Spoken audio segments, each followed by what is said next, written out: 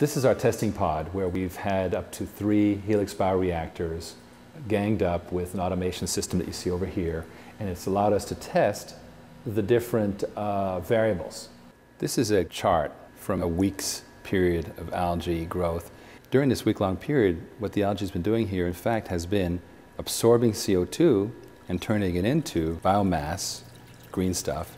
And you might call this the magic of photosynthesis because we're turning this CO2 inert substance into something that's an actual fuel. And each of these peaks represents algae rapidly growing as it absorbs CO2.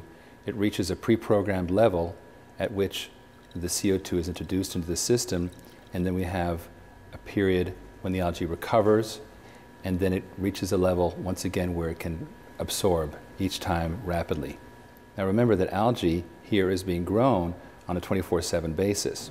Looking down here, we see the actual CO2 injections that are occurring on an automated basis.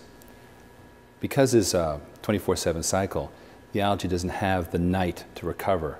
In fact, what it's doing up here is, in these down periods, it's recovering and then able to start growing again. So we have very small cycles throughout our growing period all the way throughout this week.